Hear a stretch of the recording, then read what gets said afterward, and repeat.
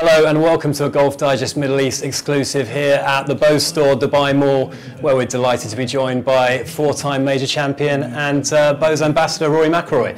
Thank you so much for joining us, Rory.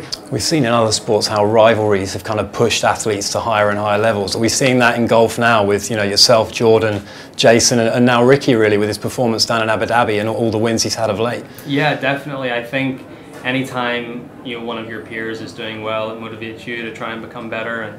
And watching Jordan and Jason do what they did last summer, while I was sort of lying on a couch and trying to get my ankle to heal, it definitely spurred me on and it motivated me.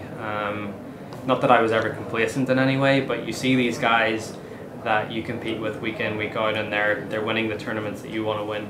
It definitely motivates you to try and just get that little bit better and improve that little bit more.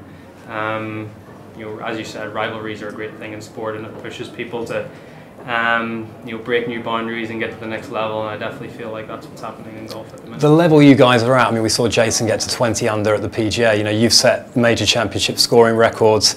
The athletic performance that now we're seeing at the top level of golf, is that kind of a product of Tiger's legacy in your opinion? I think it is. I think that there's a lot to it. I think that generations that come after, this generation that's coming up after Tiger are gonna that's the benchmark, and they're trying to better that. And then the generation that are going to come behind us, we will be the benchmark for them, and they're going to try and better that. So I think each and every generation, they gain a little bit more knowledge. The information out there is endless. The technology, everything is getting better. So there's no reason why generation after generation can't improve, and I think that's what you're seeing with us, and I think that's what you'll continue to see for generations to come. Are we going to see another chapter in Tiger's career, do you believe?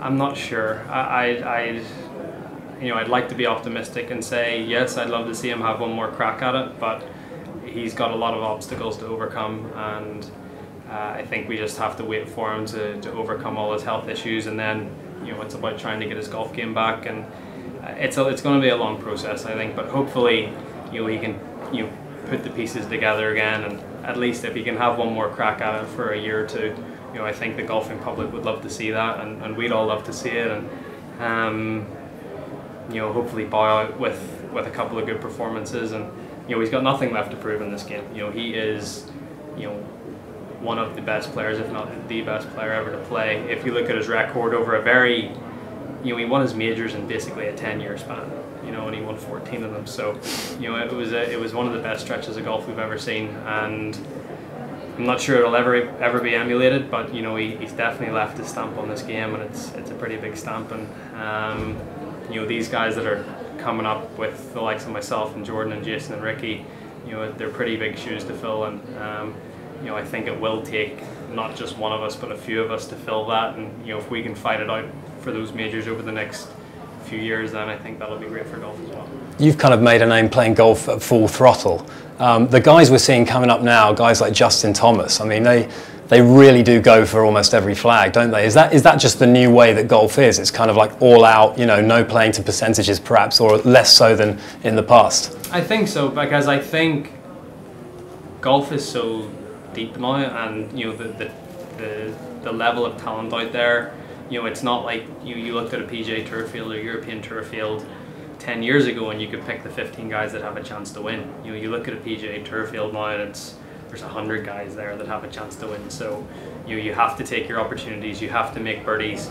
And I think the guys' game, their all-around games are so good now. If they do miss a green or they do short-side themselves by going for a pin, they have the confidence to get it up and down. They have the confidence to make par and move on to the next. So no one really has weaknesses anymore, and I think that's why you see so much aggressive golf these days.